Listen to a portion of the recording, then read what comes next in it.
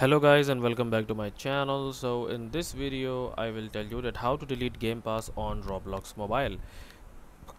So first of all, you're gonna go into your Roblox website, which is roblox.com, and sign into your Roblox account, and then you're gonna need to go into the dashboard here.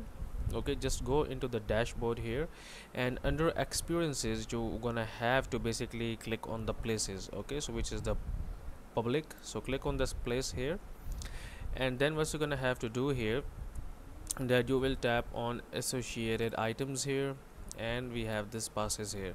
So right now I don't have any pass, but you will see all of your passes here. Okay, so if you want to basically remove any pass, you will just tap on it and then go into the sales option and just turn it off. Okay, and then when you will go back into the game, that specific pass will not be shown there. So that's it for this video guys. If you find it useful, kindly like this video and subscribe to my channel, and I will see you in the next video.